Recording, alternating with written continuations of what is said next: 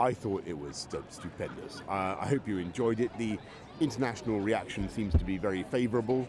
It was very, very powerful. It wasn't just the kind of pap view of Britain. It wasn't just Beefeaters and Big Ben, and it was about double-decker buses. It was a much more British. It was the truth about this country in the last 200 or 300 years.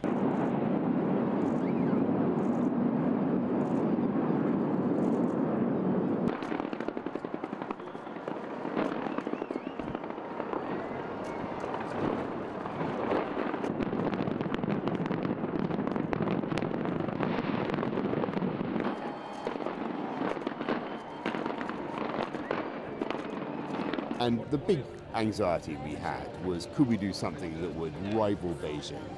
That was that was the challenge, wasn't it, from 4 years ago? And I don't know what you think, but I think we knocked the spots off. We knocked Beijing's opening ceremony into a cocked hat. It was just brilliant. You know the thing I really enjoyed? I liked the athletes' parade.